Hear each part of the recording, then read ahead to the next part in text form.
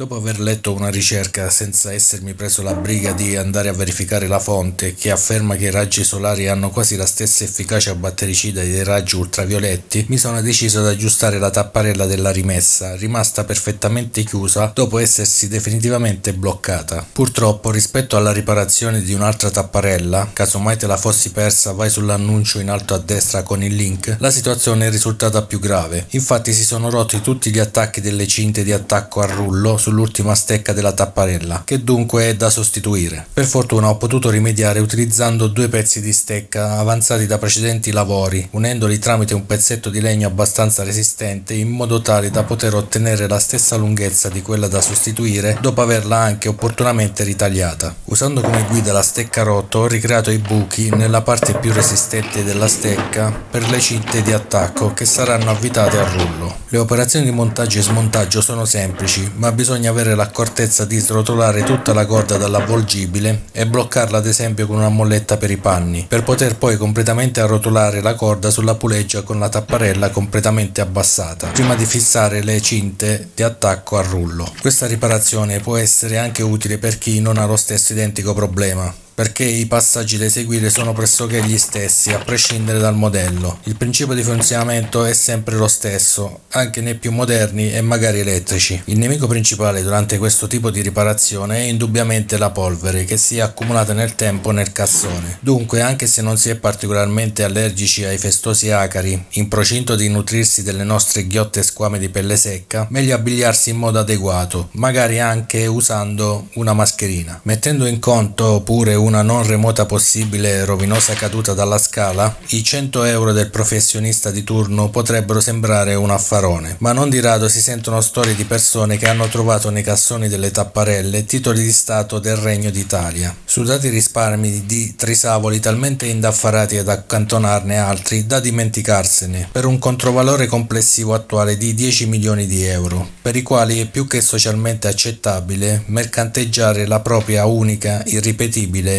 vita. Declina ogni responsabilità per eventuali danni a persone, animali e cose eventualmente occorsi a chi volesse imitare la procedura illustrata nel video, che ha scopo di puro intrattenimento. Aspetto i vostri commenti, i mi piace e le iscrizioni al canale. A presto. Grazie per la visione. Ciao.